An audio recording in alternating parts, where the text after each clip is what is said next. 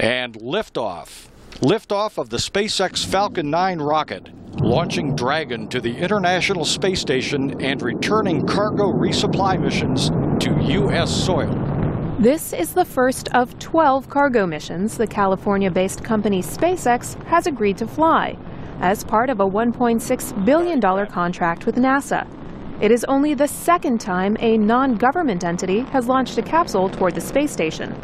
Just as in this video from SpaceX's historic demonstration flight in May, the unmanned capsule will catch up to the orbiting lab, and astronauts will use the station's robotic arm to dock the Dragon.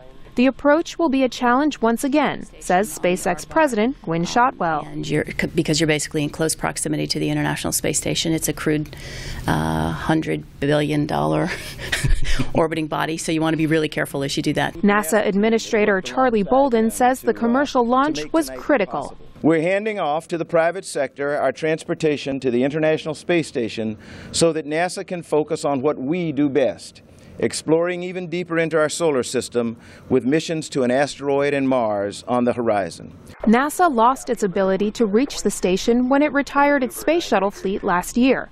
Russia, Europe, and Japan can deliver supplies to the orbiting lab, but their cargo craft do not return to Earth, as the Dragon does.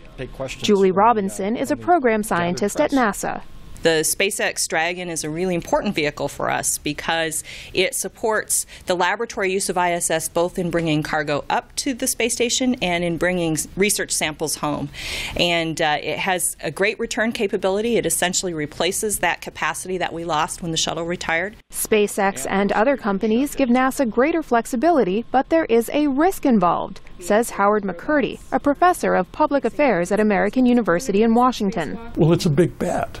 It's a big bet because what the United States is betting is that the commercial sector can do what NASA seemed incapable of doing in the last days of the shuttle flights, and that is developing a low-cost, high-reliability launch vehicle that can take people and cargo from the surface of the Earth to low Earth orbit and bring the people back occasionally. SpaceX says it expects the Dragon to be able to carry people within 3 years. Suzanne Presto, VOA News. Departure burns.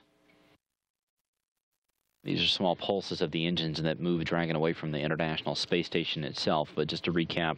Station on 2 for Dragon. Dragon depart has been commanded. The PET timer is started. You have a go to re-enable thrusters. Joe, we copy. Great work, guys.